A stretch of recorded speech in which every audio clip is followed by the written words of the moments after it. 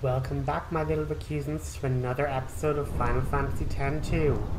So, we are just here in the Thunder Plains. We've just gathered all the people of New Yevon and the Youth League together for a concert.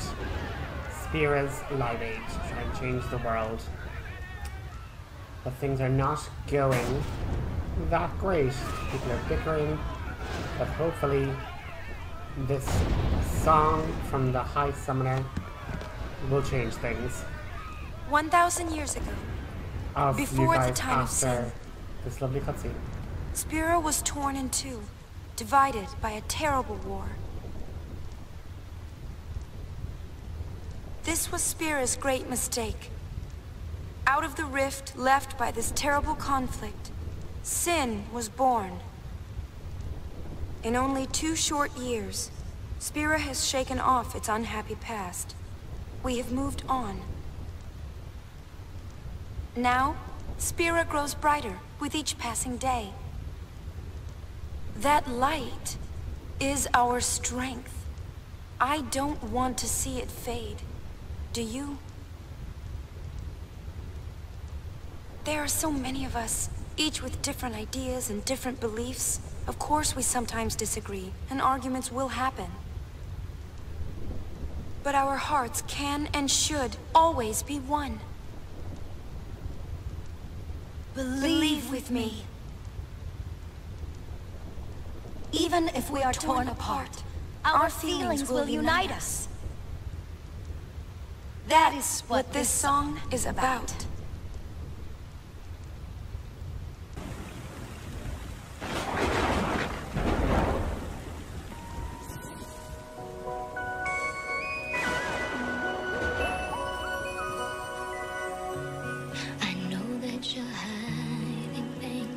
Using gentle words to shelter me.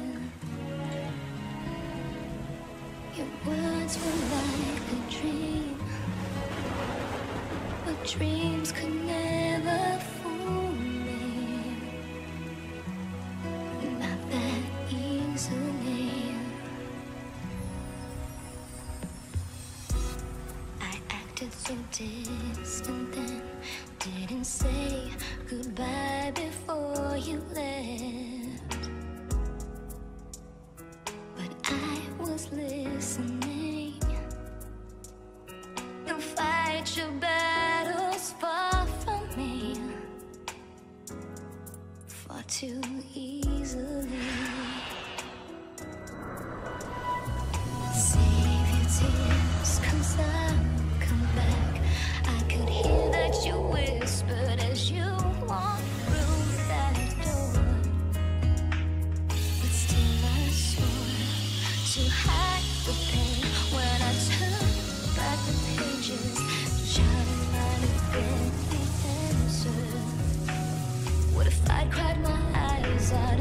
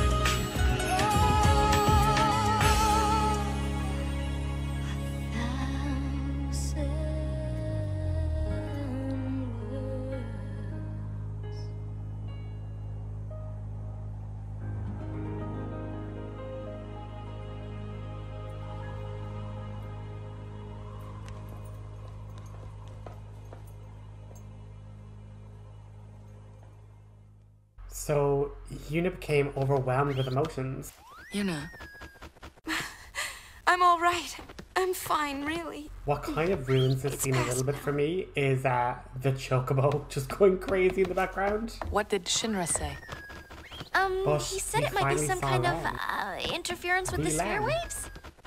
Uni's dress sphere and the sphere screen reacted with each other, and the consciousness burned into the dress sphere was projected onto the screen, or something like that. Okay, but that doesn't explain why it happened. When I asked, he The said, typical "I'm only a cop-out kid." Shinra response. Ugh. It's Lenne. I was singing her feelings. During the song, I could feel them welling up inside until they just burst.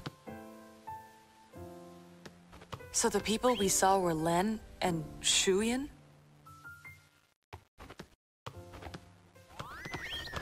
Everyone's waiting. Let's go. So, Yuna's mysterious dream from earlier was actually just her reliving Lenne's memories. Because she was sleeping in the songstress dress sphere at the time.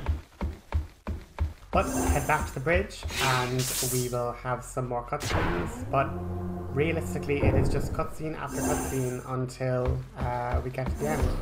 But we have our pal Meichin, and he's surely going to know about Lenne.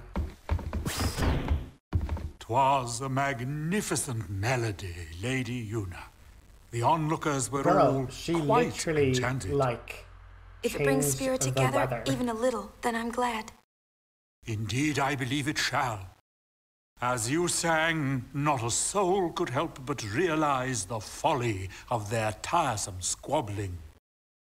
Fists once raised in anger became welcoming hands, offering solace to a tearful neighbor. I must admit that I, too, shed my share of tears the moment Lenne appeared. You know Lenne? Of course. Would you like to hear? Yes, tell us. Where to begin? About 1,000 years ago, Lenne was a popular songstress in Zanarkand, the talk of the town, you might say. In a more peaceful age, she might have lived out her years as a performer. But the times and her talents did not allow such a thing to be. You see, Lenne's gift for singing was matched by her genius in the summoner's arts. When the Machina War began, all summoners were sent to the front lines. Zanarkand was hopelessly outnumbered. Lenne knew she would not return home alive. Nonetheless, she was prepared to lay down her life to protect her people. Yet there was one person who refused to let Lenne die. Yes, he would do anything to save her. He was a young man, Lenne's lover. Shuyin? I don't know. His name has been lost to history. Whatever his name, the youth endeavored to steal the enemy's Machina weapon and save Lenne. However... It didn't go well. the lovers met a truly tragic end. Those images we all witnessed are most certainly a record of their last moments.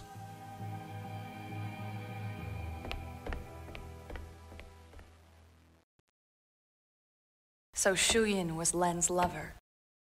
And so that means the weapon that he tried to steal to save her must have been, Vegnagun, right? I think I can kind of understand how he felt. Trying so hard to save someone. 2 years ago, I was the same. Trying to find some way to save you. That was enough. Knowing that you were on my side, I'll always be grateful to you. Maybe Lenne felt the same way. The man she loved, he struggled to save her. He fought till his very last breath for her. I think that Lenne's final words might have been happy ones. I love you.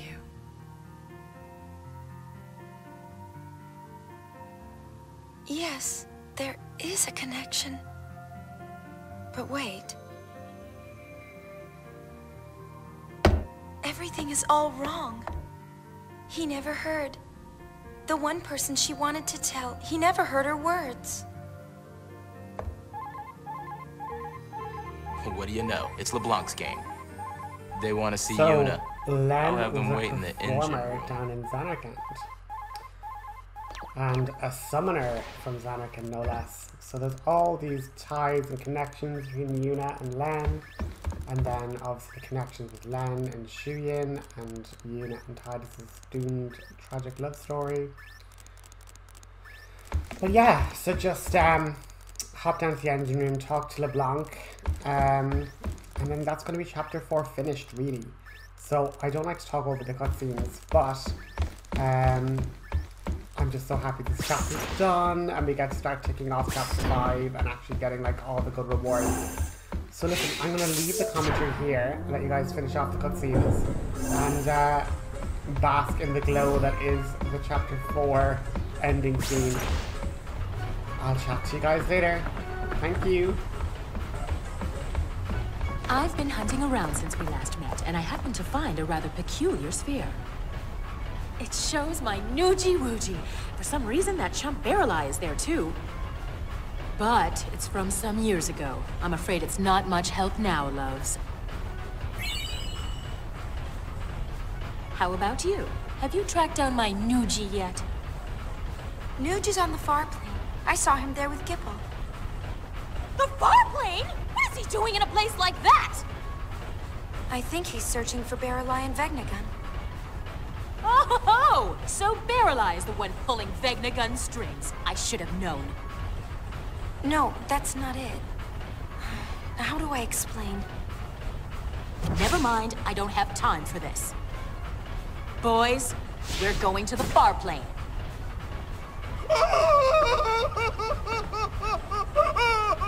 Anything but that, boss! We're no match for that sort of opponent.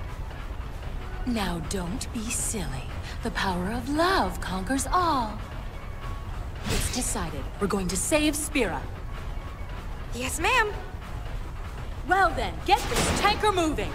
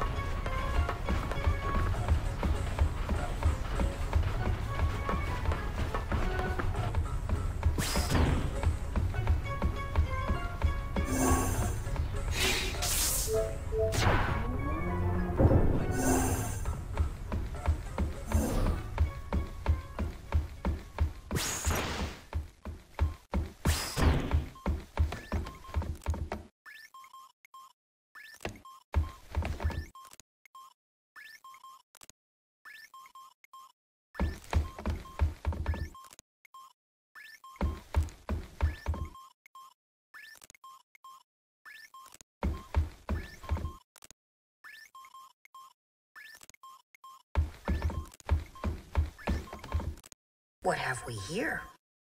Looks like a transmission, but it's pretty weak. What is? I'm getting signals from the comm sphere we dropped in that hole, but I can't seem to connect.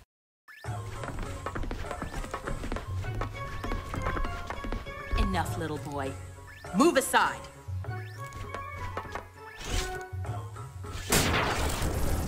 See? It connected.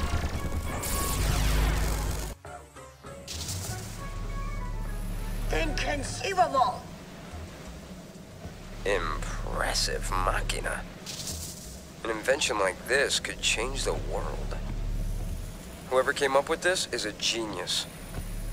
He's got good taste. Guess I'm a genius too for fixing it. Anybody home? Gipple! I don't think he can hear us. No response. Some genius. Nuji! done playing. Let's go. Chill out. Lost your nerve? Hey, we're talking about Vegnagon. How the heck do you fight that thing? We can't even walk up to it without freaking it out. Or making it mad. But I've got a plan. If it doesn't work? Death will be my apology. Whatever, man. When a Death Seeker dies, that's no apology. What about Leblanc? Well, she...